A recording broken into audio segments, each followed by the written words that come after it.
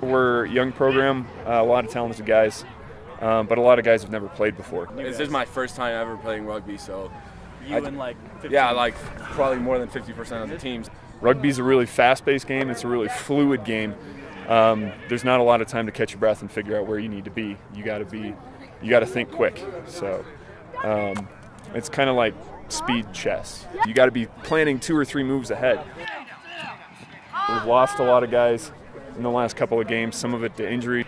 Just now we lost our primary captain to a leg injury today. So it's been really difficult to sort of keep a team together when everyone's getting injured.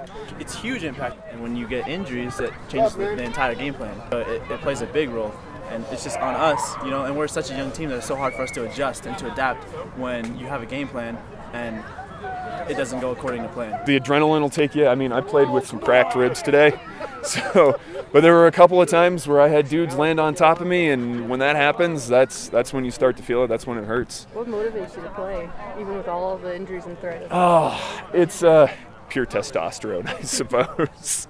I mean, really, it's a bunch of guys getting out here, smashing each other, running into each other. It's fun. It's a fun game. The camaraderie is unlike any other sport I've ever played.